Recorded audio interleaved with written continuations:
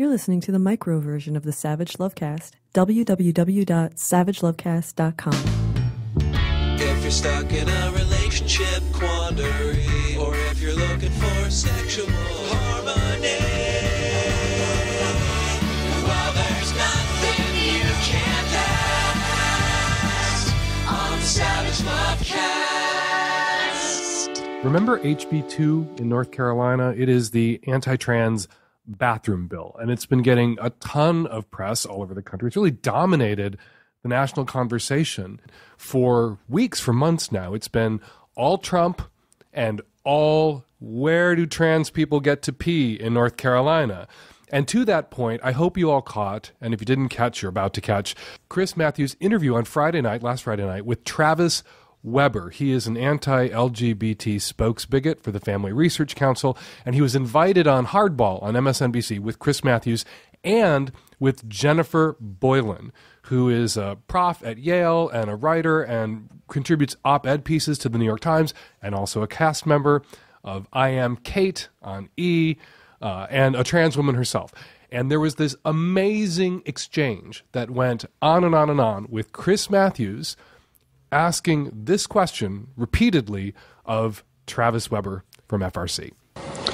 Travis, tell Jenny what bathroom she should use. Well, you know, what's wrong with should she use? Yeah, I mean, I'm not sure. Well, just answer that question. I think people should. She said she would not be comfortable or not cause a problem if she walked into a men's room. Should she walk into a men's room? I think we can do things the way we've done them for decades, and people could use bathrooms according to biological sex. All right, I'm going to break in here for just a second. What we've actually done for decades, what we've done forever before state legislators like those in North Carolina began to attempt to regulate this, is allow trans people to use the bathroom of their choice. The law this twerp from FRC is on TV defending ends what we've been doing for decades, what we've been doing forever, and makes it a crime for trans people to use the appropriate bathroom. All right, let's jump back into this interview. What should a transgender person who identifies as a woman do? What bathroom should they go to? Just keep it simple. Yeah, well, there's an issue with privacy. No, you can't answer the question. Privacy what concerns. Should they do?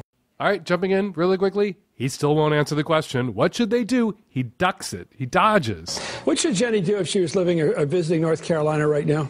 Should she go to the men's room?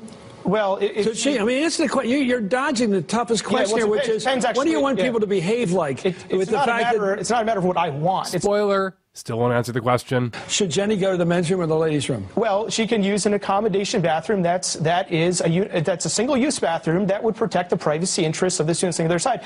Here's what happened. Travis Weber, having to sit face-to-face with an actual trans person, having a trans person on television alongside him, able to respond to him personally, immediately, in real time, lacked the courage of his own bigoted convictions, because the law that he's on TV defending, HB2, requires Jenny Boylan, a woman, to use a men's room in North Carolina. Period. Full stop. Yet it is a crime for Jenny Boylan to use the women's room in North Carolina. But Travis couldn't look Jenny in the virtual eye. They weren't in the same studio. They were on a satellite link. Couldn't look her in the virtual eye and say that, because he knows it's a losing argument. Just like the religious right eventually came to realize that all their arguments against same-sex marriage were losing arguments. A few weeks ago, I wrote a post in which I predicted that they would lose. The religious right, the haters, would lose on trans people in bathrooms and trans rights, just as they lost on gay rights and same-sex marriage. They were telling ridiculous lies about same-sex marriage, and those lies in the aughts, in the 2000s, they won them some battles. They carried the day before the Washington State Supreme Court, where I live, but they didn't win them the war. Because those lies, the lies they were telling about same-sex couples, we want to destroy the family, that we were bad for kids, bad for communities, we're going to destroy the country, end the human race. That was one of the predictions they made, that if we allowed same-sex couples to marry, then the species would go extinct. Because if we allowed same-sex couples to marry, we would all instantly forget which hole shits babies and forget how to make babies. Those were their arguments, and they couldn't survive us. They couldn't survive us getting out there, speaking for ourselves. They couldn't survive our lawyers. They couldn't survive satire and ridicule. And the anti-trans haters right now, they are winning some battles, like the passage of HB2 in North Carolina, but they're going to lose the war. because the lies they're telling about trans people can't survive trans people. They can't survive the facts about trans people. They can't survive trans people and their lawyers, who are, many of them, the same lawyers we had in the marriage equality fight. And they can't survive the scrutiny of fair-minded people like Chris Matthews on MSNBC, who put it to this guy, who stuck it to this guy over and over and over again.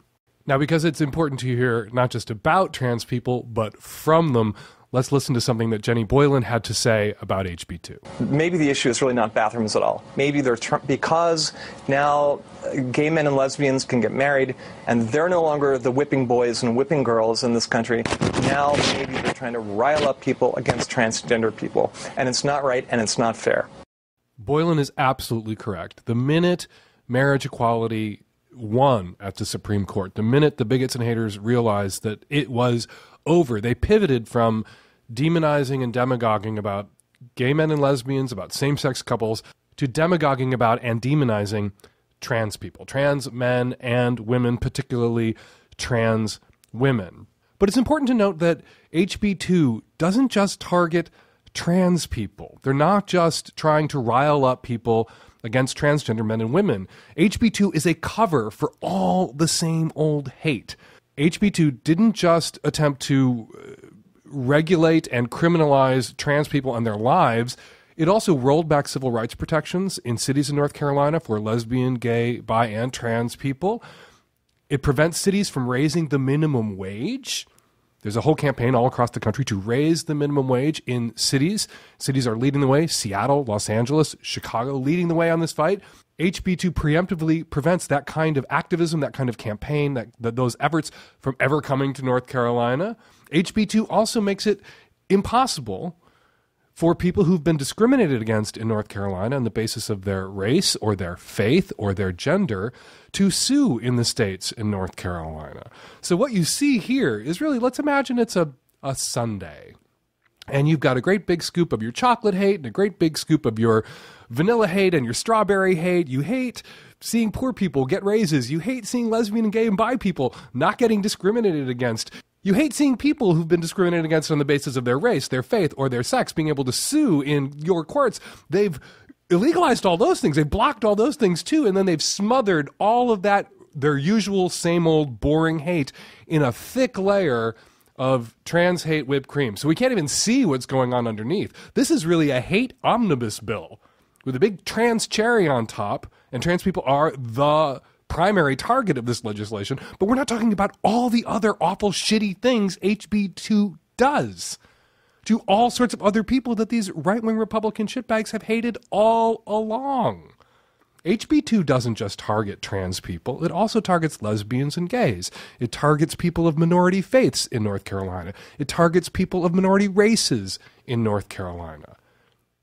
Peel back the top layer of HB2, the anti-trans crap, and you'll find all the same old festering right-wing Republican hatreds.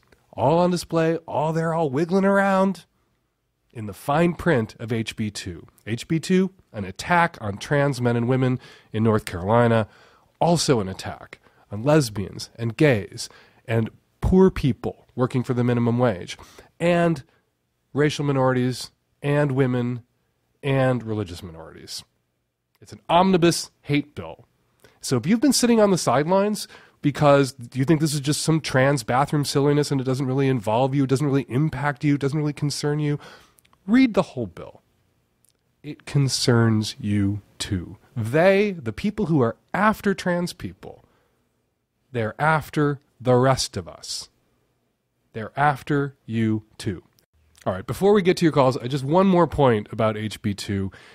In the final accounting, this is adding up to a net benefit for trans people, this attack, because it's leading to exchanges like this on television, because it's putting trans people at the center of a national debate. And when you're at the center of a national debate and the other side is lying about who you are and what you want and what you've done and what you mean, you will win that national debate. That is why we have marriage equality now, because we had a national debate where the other side was lying and demagoguing, and eventually people could see through the lies and see through the demagoguery, and we won. And people are seeing through the lies and demagoguery about trans men and women right now, thanks to North Carolina, thanks to the haters overplaying their hand, thanks to the haters exposing themselves as liars and demagogues like Travis Weber did on MSNBC last Friday night. That's why you see polls now showing a majority of Americans support allowing trans people to use the bathrooms that are appropriate for their gender identities and opposing laws like North Carolina. We would have killed for poll numbers like that at this stage in the fight for marriage equality, and we are already there now in the fight for justice for trans people. I used to say this all the time in the fight for marriage equality, even when we lost big. Washington State Supreme Court, New York State Supreme Court, we lost big. People were devastated. I would say, and I said that and I'm saying now, we are winning. Trans people are winning this fight. All right, coming up on today's show, author Jillian Keenan here to discuss her new book, Sex with Shakespeare, and one of our regular guest experts, Joan Price, here to talk with us again about senior sex. This episode of the Savage Lovecast is brought to you by Club W, the wine club that sends wine to your door. Get $20 off your first order of 4 bottles or more by going to clubw.com/savage.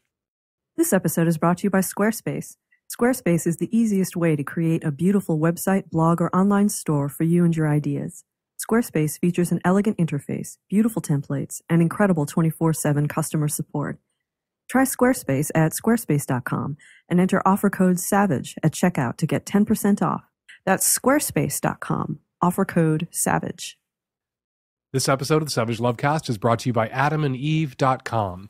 Get 50% off almost any item, plus 3 free adult DVDs and free shipping. Just go to adamandeve.com and enter SAVAGE at checkout. Hi, Dan and the at-risk youth. I live in the greater Boston area. I am 33. I've been married for over a decade, and my husband and I have a great sex life. And we've always talked about opening our relationship, and every time we kind of get to the point where we might almost do that, he does something where I'm like, whoa. I'm the only person he's ever kissed, much less dated, and when he interacts with other women, like he'll show me his emails or his Craigslist ad, I'm kind of like, you're displaying terrible judgment. And that makes me want to kind of roll back this whole open relationship thing. So he has a job where, like, if it came out that he lives sort of an unusual lifestyle, that he's very kinky, that could really affect his career.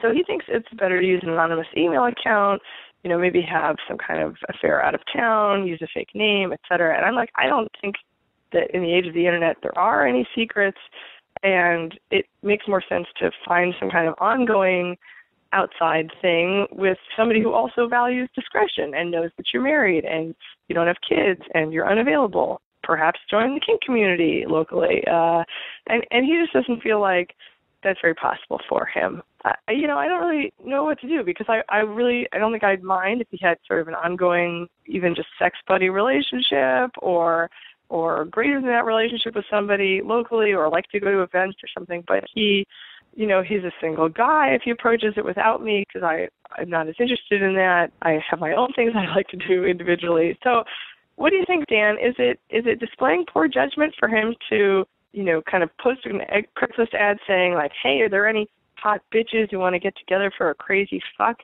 I'm like, you have no idea who these people are, and like, I'm interested in not getting an STD. Like, what are the comparative risks?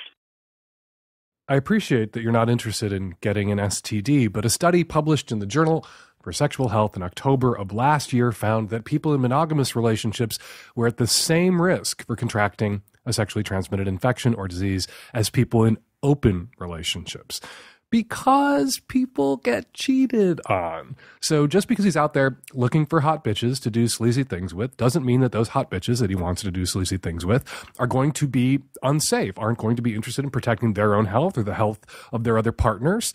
And so he'll hopefully use condoms with them, and they'll want to use condoms with him, and perhaps he'll limit himself. Also, you say it's about kink. Maybe some of the encounters he wishes to have aren't going to be about penetration or fluid exchange at all. And so they will be low risk for most sexually transmitted infections, although the skin-to-skin thing is still going to be a concern for you. But if you guys are going to have an open relationship, as I have said on the podcast, you are kind of signing up for a higher level of risk for the skin-to-skin transmitted STIs, and you have to be comfortable with that. You can't be hand-wringy babies about, say, HPV or some of the others. Anyway, moving on to the other risk your semi-high profile partner is running in the town where you live.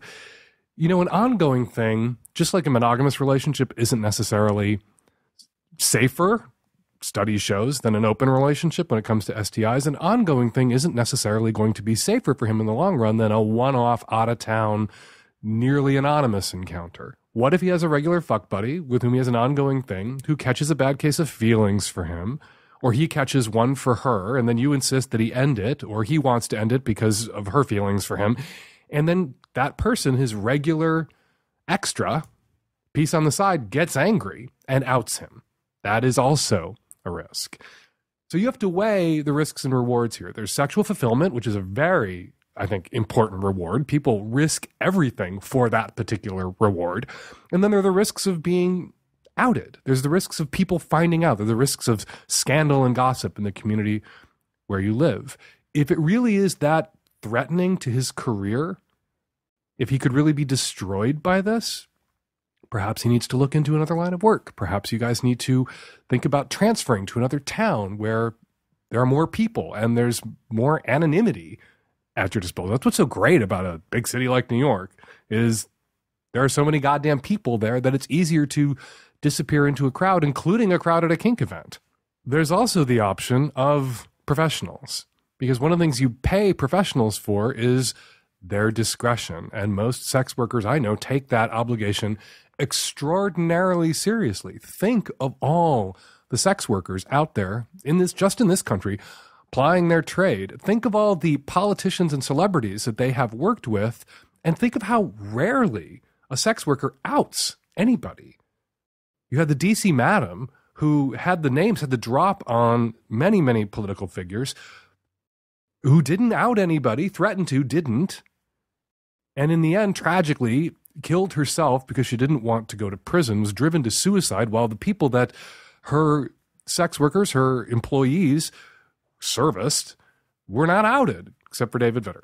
And think about the only other outing I can think of is Ted Haggard, who was outed by Mike Jones, a sex worker who was appalled by his hypocrisy, because Ted Haggard was a high-profile religious bigot and stumping against and condemning gay people and gay sex and gay marriage while having gay sex and doing gay meth behind his wife's back with a sex worker, a male sex worker.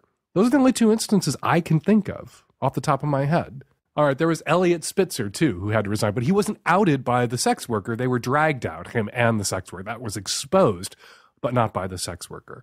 So sex workers, if you're really concerned about privacy, may be your best route, because there are shitty people out there online. There are people hunting for photographs. There are people who take perverse delight in exposing others, and that's a risk you're running. But there are risks to never getting the shit that you want. There are risks to never achieving sexual fulfillment. There are risks that come bundled with frustration and repression and denial, which include acting out impulsively when an opportunity presents itself. If you have a structured way to get to what you want sexually, you're less likely to lunge at what you want sexually if circumstances align in a way that's riskier. But people will do that. People will try to wall themselves off from what they want, and then what they want will walk into the room and they will throw themselves at it, not realizing that they're being filmed or whatever else the risks are. Without realizing the risks that inherent in that kind of lunge are greater than something more methodical and planned. And I think people are likely to do the lunge if they aren't on the methodical and planned route to the shit they want, to sexual fulfillment. I guess this is just a roundabout way of saying there ain't no risk-free nothing when it comes to sex. There's risks in not acting on this shit. There's risks in acting on this shit. There are risks in a monogamous commitment, risks in an open relationship, risks in hiring a professional. I think there are less than risks in trawling Craigslist in other cities, but risks in hiring a professional and risks in having a regular ongoing person. You guys have to decide what degree and level of risk you are comfortable with and go for it. And when you're in a relationship, both people have to sign off on the risk, particularly when one is economically dependent on the other and the risks being taken threaten their mutual livelihood or financial security. You have to be comfortable with the method he is taking to get to X. Right now you're not, and that's a conversation you need to have with him. That said, caller, you're going to have to reconcile yourself to some degree of risk, to him taking some risks for this, because there ain't no risk-free route to what he wants and what you want him to have. Hi, Dan and the Savvy At-Risk Youth. I'm a cis female 20-something living in mid-Atlantic City, and I just had a question about etiquette with a trans person in my workplace. So I recently started a new position, and this guy that I work with has been really friendly and really nice, and we've been talking a lot, and I have a good sense of reading people. I can generally tell, what their age is and sort of where they're from. And I was able to figure out pretty quickly within a few days that he was, a trans man. And today when we were talking, he finally said it out loud that he is trans in sort of a passing conversation.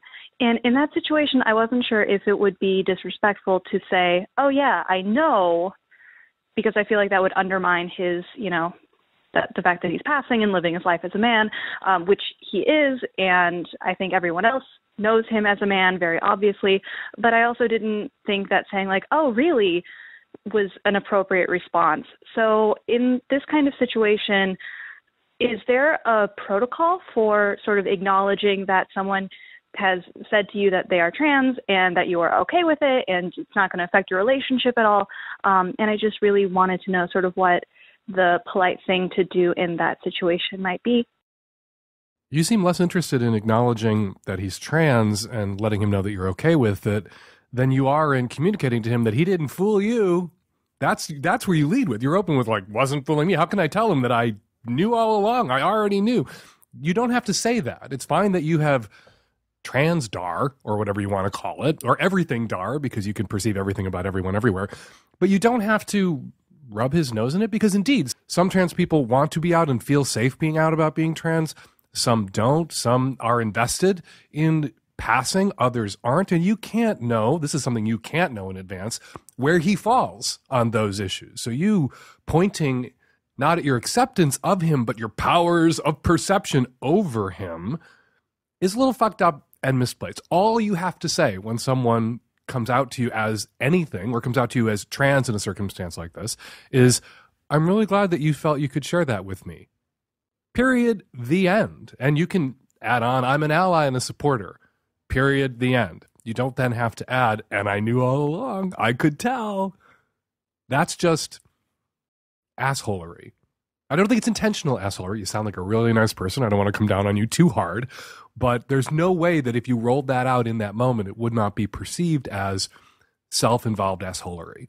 So bury that. It's wonderful that you have everything dar and transdar included, came bundled with your everything dar, but you don't have to broadcast that to everyone. Hey, Dan. 42, married 20 plus years, straight guy, more or less have a good sex life. Nothing has really changed in terms of that, so much as I've been forced to change my lifestyle to give up booze. I have to admit, I probably had a problem with it, okay? And here's where the issue lies.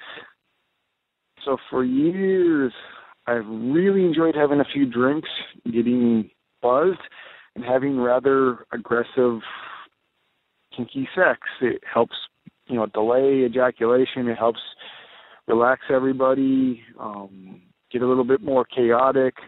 Unfortunately, I work for a company that tests for marijuana. Yes, they do test. I actually have coworkers. Can't drink, but still want to get a little wild and crazy. Yes, I've looked at Michigan pot laws. Unfortunately, I don't really have a qualifying condition. Any ideas on how to take the edge off?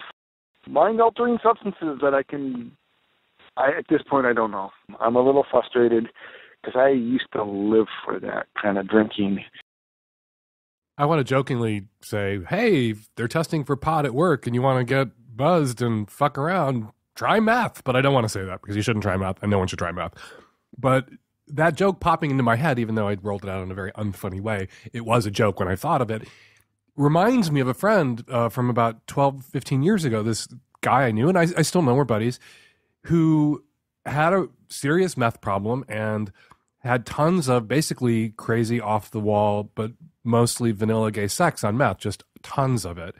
And he really missed the intensity after the meth was out of his life. And he rediscovered that intensity and incorporated it into his sex life through a really kind of off-the-wall exercise program. I don't know if you've heard of it. The people who are into it are really shy about talking about it. You really have to drag it out of them. It's called CrossFit. And he found that sex after CrossFit, sex in the wake of a CrossFit high, physical high, all those endorphins pulsing through his body, got him there.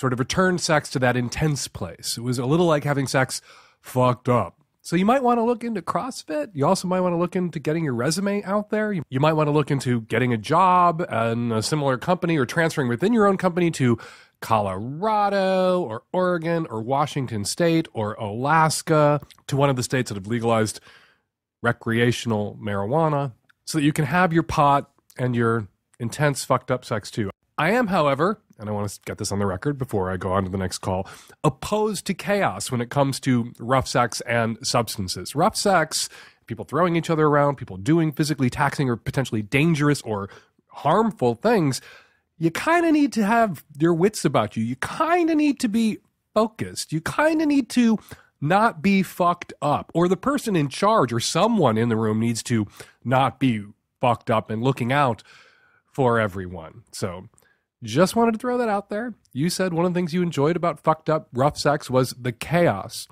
And I'm glad you got through it, all that fucked up rough sex, chaotic, unscathed. But I do not recommend fucked up, substance abusey, rough, chaotic sex as a general rule. Just like us here at the Lovecast, Adam and Eve want you to have a fun, healthy sex life, and they are very set up to help you get there. They are now offering 50% off almost any item. Choose a new adult toy, lube, or almost anything from over 18,000 adult products. Plus, Adam and Eve will let you pick 3 free adult DVDs with your order. Choose from all kinds of genres for both gay and straight folks. And you'll receive a free mystery gift. What could it be? And free shipping. That's adamandeve.com and enter Savage at checkout. Hi, I have a quick etiquette question. What is the proper etiquette if you see somebody in public who has recently stood you up for a date? So, scenario 1, you see the person, they don't see you. Do you approach them and make them feel as horrible as they made you feel? Or do you ignore them like they ignored you? Scenario number 2/B, what if you both see each other? What, if anything, do you, quote unquote, owe that person? What would you do in either one of those situations? / what have you done? So many slashes and subclauses in this question, I don't know how to organize my answer. I think the best thing to do in circumstances like that is to be the bigger person. And I think that means being cordial and friendly-ish, but distant. If you lock eyes, you smile and you nod. Just acknowledge their existence. You don't have to then go and unpack the wrong that they've done you. You also have the option of going up to them and saying, hey, how are you? I missed you that night, and see what their explanation might be. Sometimes people fuck up. Sometimes people get drunk, fall down, forget something, and then are so embarrassed or inhibited about offering an explanation for why they missed that date that they never say anything, and then we read the worst into it, that it was an intentional snub. And sometimes it's an unintentional thing, and they fucked up. And they didn't know how to say so, and they didn't know how to apologize. So you may find yourself getting an apology if you just walk up to somebody and say, hey, that was weird. That night you didn't show up, left me hanging, and then see what they say. That's what I would do, and that is what I have done. Club W is the super convenient way to get delicious wine into your house. Club W is a revolutionary new wine club that sends you wine directly to your door, saving you all those trips to the grocery store. Not only does Club W send you wine, they send you wine that you will love drinking.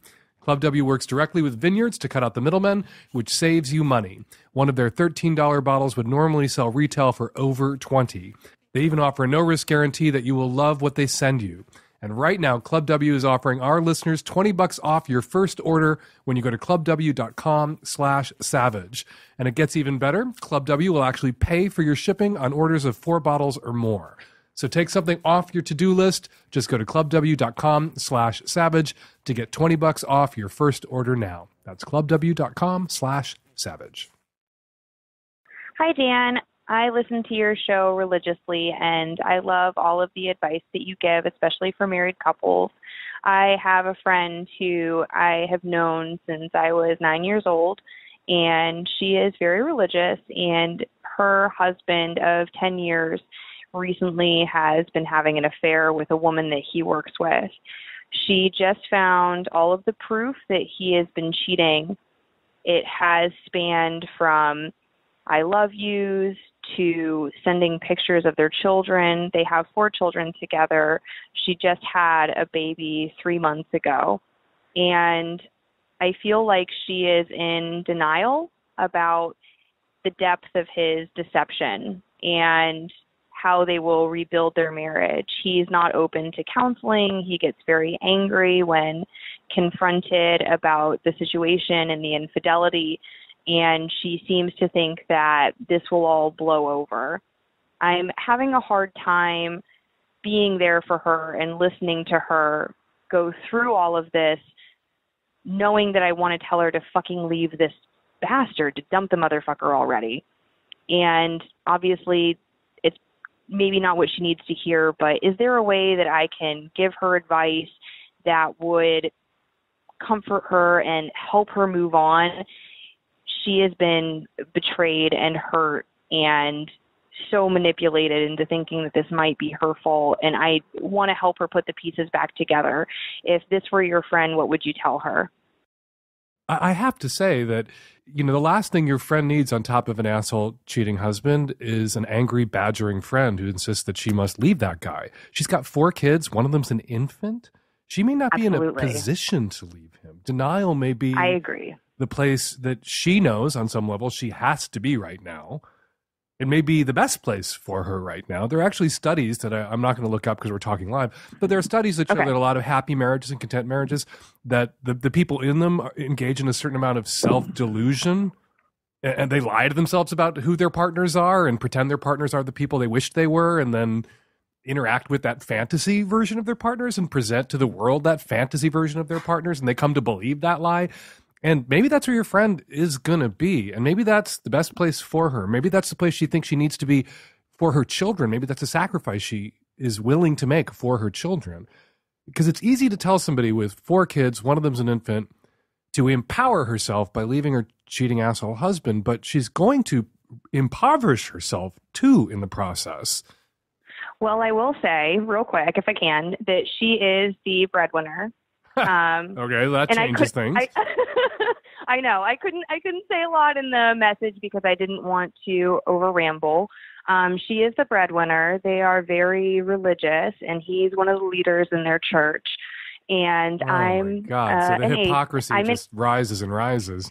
It hurts. It hurts deeply. And I'm an atheist, and not that that matters. We've been friends since we were kids, and that's never been an issue. I'm very respectful of her and what she believes in. It just hurts to see her not holding him accountable. Okay, that's not your job. It's true. You're right. You're not there to hold her accountable about whether or not she's holding him accountable. And if she wants to give him a pass, you can, as a friend, I think, share your truth with her. You can tell her how you really feel about that and what you think she ought to do. But at a certain point, you have to let her do what she's going to do. And if she has made a judgment that this is what she must do because of her imaginary sky friends or because it's in the best interest of her children, you could support her in that. How long are you very intimately familiar with their marriage? Do you know this guy? I mean, I do know him, but it's as intimately familiar as you can be with anybody's marriage. Right. But what have you witnessed about their marriage besides that? You know that he's touched other women with his dick. What else have you seen? Is he a good father? Is he otherwise a good spouse? Do they have a low conflict, friendly, companionable relationship? Or are they like high stress, high conflict, at each other's throats? He's cheating, she's miserable. Which is it? It's the latter. It's high conflict. It's always been high conflict. We actually stopped being friends for a bit because there was a time when I was one of the bridesmaids in her wedding, and they were constantly calling off the wedding as it was happening and in the weeks leading up to.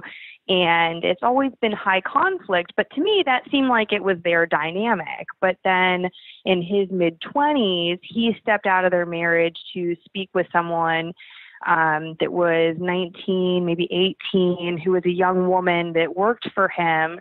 And that caused some tension because she found out that he had been speaking to this other woman. We don't know if anything physical happened. Maybe it did, maybe it didn't, but nobody knows. It did. Probably did. Go on. And yeah, and the same thing is happening now. And he was sending this woman that he was stepping out with. And I don't disagree that if this is the choice that she needs to make, it's not black and white. It's a big choice. Mm-hmm. But he was sending this woman pictures up until last Saturday of him with his newborn infant baby girl that they'd been trying so hard for, of them together cuddling in bed saying, I can't wait till you're here cuddling with us. I can't wait to go down on you, et cetera, until my friend finally... Wait a minute. He sent a picture of him cradling his newborn baby in his arms saying, I can't wait to go down on you. That was a caption for that picture? Yes. Ew. Yes. Okay, yeah. I'm coming around. Ew. I'm coming around to your position on this. Quickly, you're convincing me that I would leave him if I were her. It was bad. It's bad and it's dirty and it's wrong. Yeah, this is a fucked up situation. I almost feel like I should get your friend on the phone, but that would probably traumatize her to get a call from a lippy faggot with a podcast where we're discussing her business. But I almost would like to talk to her about why she's choosing to stay. She must have told you why she's choosing to stay. Because she loves him. People have done crazier shit for love. People have put up with worse for love. Somebody married the Menendez brothers. Yes, and it's the end all be all for her. You know, she loves him. They are very involved in their church, very involved in their community. And not that there's a risk, but she probably never listened to your podcast, unfortunately, although I've recommended it. Mm-hmm. I think that she just feels so stuck, and that if she is to step out of their marriage and say that this was too much, that she will be unable to move forward in her life and find love again and to find someone to love her children. And how does she admit this to her parents, to his parents, to their pastor, to the people in their lives? How does she admit that her marriage, the marriage fell because he's an asshole? That's not on her. But I'm sure you've said all this to her, and if she won't take your counsel, if she won't leave him, she won't leave him. You know, I can't give you a magic crowbar for you to pry him apart. Right. Just at a certain point, you have to, not endorse the choice she's made, but reconcile yourself to it. Be like, all right, you're staying with him. Let's talk about House of Cards season 4. Let's talk about something else. And I think that's something that you as a friend, and all of us as friends to people with a lot of drama in their lives, have a right to do. If somebody goes round and round and round with their drama and they won't take any advice and they won't change anything to de-dramaify their lives, perhaps they have a taste for the drama, or they're just, they want to be miserable, or they're okay with being miserable. And at a certain point, we have a right to say, this is what you want. This is what you chose. You're not listening to me about it. So I don't want to talk about it anymore. Let's talk about something else. And I'm here to help you still want to be your friend, still want to be good to you.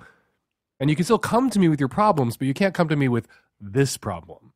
Because you know the solution to this one and you've rejected it. Yeah. And I think that you are correct. And I think that that's where our conversations have been going in the last week, is that if we're going to keep having the same conversation over and over again, that you need to know that you've heard my piece and this is what's being said. I really want him to be, and I know this is probably not rational, I just want him to be held accountable for the disgusting things that he has done to not only his wife, but to his family. And I agree with you on monogamish and people making mistakes, and that doesn't account for who you are as an entire person. I listen to you every week and I agree with you 1,000%. I just think in this situation that he has completely been hurtful and intentionally hurtful and deceptive, and has gaslighted her. And with all of our conversations, there's nothing that you can say other than that. It's very frustrating. Cheating happens, and there's a difference between, you know, there are degrees, and we have to take them on a case-by-case basis. This guy sounds like a regular Josh Duggar. Yes. And I'm not down with the Josh Duggar. Yeah. I'm not down absolutely. with religious hypocrisy. I'm not down with cheating hypocrisy. I'm not down with serial infidelity. I'm not down with that. I'm not down with these kinds of lies and deceits and this kind of inconsideration and cruelty. Not okay. But that doesn't change the fact that your friend is choosing to stay in this marriage for her reasons. You know, if you can say, I don't want to talk about it. You can also say, every time she brings it up, you should leave him. Then she goes on and on some more. You should leave him. Mm-hmm. You should leave him. You should leave him. You can just stick to those 4 words whenever the subject comes up. Still let her unload on you, but you can turn your brain off and think about other things and spit those 4 words out on automatic pilot. Good luck. Thank you. And I appreciate it. Thank you, Dan. Thank you for all the people You're that welcome. you help. You're really amazing. I ache for your friend. I really do. Me too. And we've all seen, you know, people in our lives who stay with people that we can't quite fathom why they would stay. But what can you do? Other people's relationships and inner lives are mysteries to us. And at a certain point, we have to just accept what we cannot change. It's true. It's like the serenity prayer. But yes, Exactly. we know that this will not we know that this will not turn out well. But yeah, I mean, I wish her the best and I'll always be respectful, but she should dump this motherfucker already. By which you mean to say you would dump him already if he were your husband, but he ain't your husband, he's her husband, and there's nothing you can do about it. Grateful. Thank you so much, Dan. I hope you have a great day. I appreciate your help and calling back. Bye. This episode of the Savage Lovecast is brought to you by Squarespace, the simplest way for anyone to create a beautiful landing page, website, or online store. With easy-to-use tools and templates, Squarespace helps you personalize your site and make it your own. Their sites look professionally designed regardless of skill level, no coding required. The templates make it easy to use, and their customer support is friendly and accessible. Get a free domain if you sign up for a year. Start your free trial today at squarespace.com. When you decide to sign up for Squarespace, make sure to use the offer code SAVAGE to get 10% off your first purchase. That's Squarespace, offer code SAVAGE. Hi, Dan. I'm a 27-year-old heterosexual female with quite a quandary. I've been dating this guy for a few weeks, and things were really fun and exciting, and we kind of fell out of communication because we've both been really busy the last few weeks. I was feeling a little frustrated with his communication and naturally Googled him, and the first thing that came up was that he's a registered sex offender. I know this could mean so many different things, so I didn't want to jump to the conclusion that he's a rapist or a child molester. When I did further internet investigation, it turns out that 3 years ago he was specifically charged for, quote, committing sexual assault by knowingly inflicting sexual intrusion or penetration on a victim if the person causes the victim to submit against the victim's will, end quote. Is this a gray area, or is this just a pretty black and white picture? I haven't confronted him about any of this, and I'm not even sure that is a fair or appropriate thing to do, especially at this time in our relationship. I've been trying to keep things at a distance because I am naturally freaked out by this information. He reached out to me, expressing that he really wants to spend time together, and I really found this person to be sweet and charming and respectful. I'm conflicted about the information that I know and the person I think I know. What do I do? You can't unknow this. And you are in a position now where, for your own protection, you need to say to this guy, I found your name on a sex offender registry, and I read this, and I feel entitled to an explanation. What happened? And then you verify that. Trust but verify, like Ronald Reagan said.